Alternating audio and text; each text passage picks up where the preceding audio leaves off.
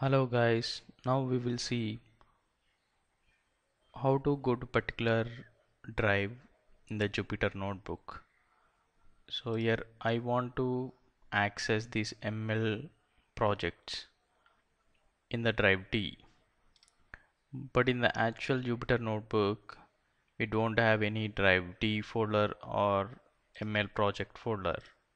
So for that, I need to launch the prompt. Just in Anaconda, you can click on launch and command prompt. And what is the drive? That is D, right?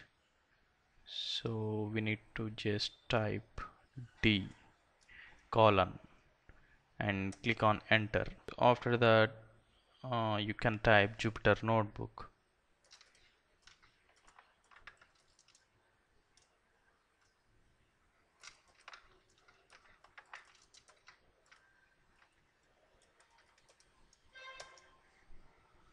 So it will automatically redirect into that folder, the drive, and you can access the folders also here.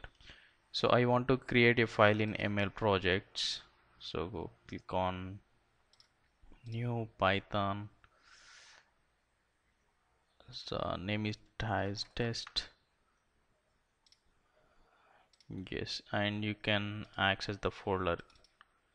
So this is the file. Thank you.